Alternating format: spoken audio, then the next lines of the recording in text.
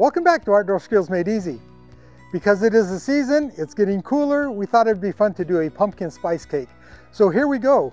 And because we are Outdoor Skills Made Easy, we found a recipe that we thought we'd try. We've never done this before, so let's see how it goes. But it has only 4 ingredients. We've got 1 cup of milk, 4 eggs, just a box of spice cake, and a can of pumpkin. So here we go. So let's start with our cake mix. We'll just open this up, pour it in. Now we'll add 1 cup of milk.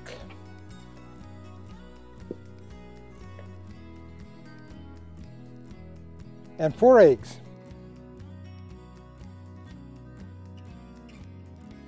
Okay, we'll whip those together and then add the pumpkin. That looks great already. And as we were doing this, we've already prepared our Dutch oven coals and they're just getting ready. So as soon as this batter's ready, I think we'll be set to fill up the Dutch oven and put them on the coals. All right, let's open our can. Mix that in. Oh yeah, get that beautiful pumpkin color going. Now our coals have been cooking. The briquettes are probably just about ready. So we'll prepare the Dutch oven, get it up to about 350 degrees, and then pour in our batter.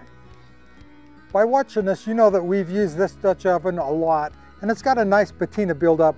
For this cake, we're gonna add just a little bit of oil, just around the edges to make sure that we're nice and smooth.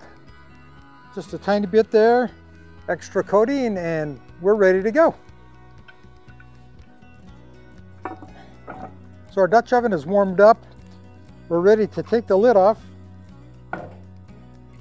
and pour in our batter. And because it's a cold, a little bit of a windy day today, it may take a little more time. The recipe calls for 30 to 35 minutes. We'll check it at 35 and see if it needs a few more minutes to cook.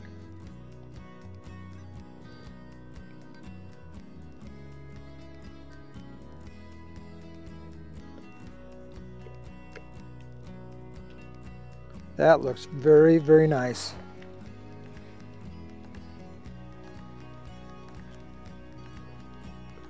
Now we'll put the lid on and start the timer. So time says it's been just over 30 minutes. Time to check it.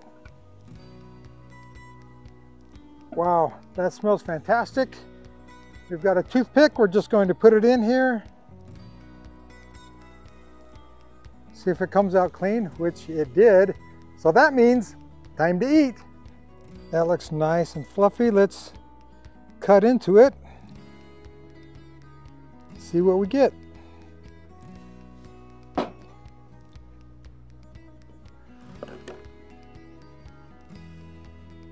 Oh, that's beautiful.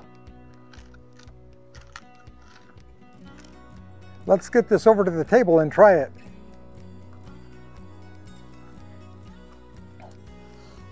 Now I've whipped up a batch of my family famous whipped cream. We're gonna just put some of that on the top, give it a try.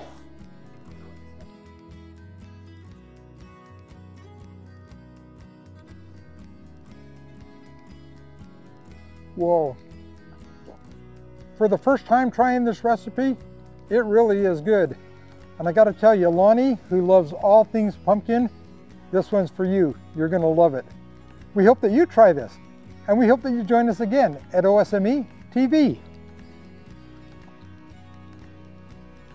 Whoa, that's delicious. It really is good.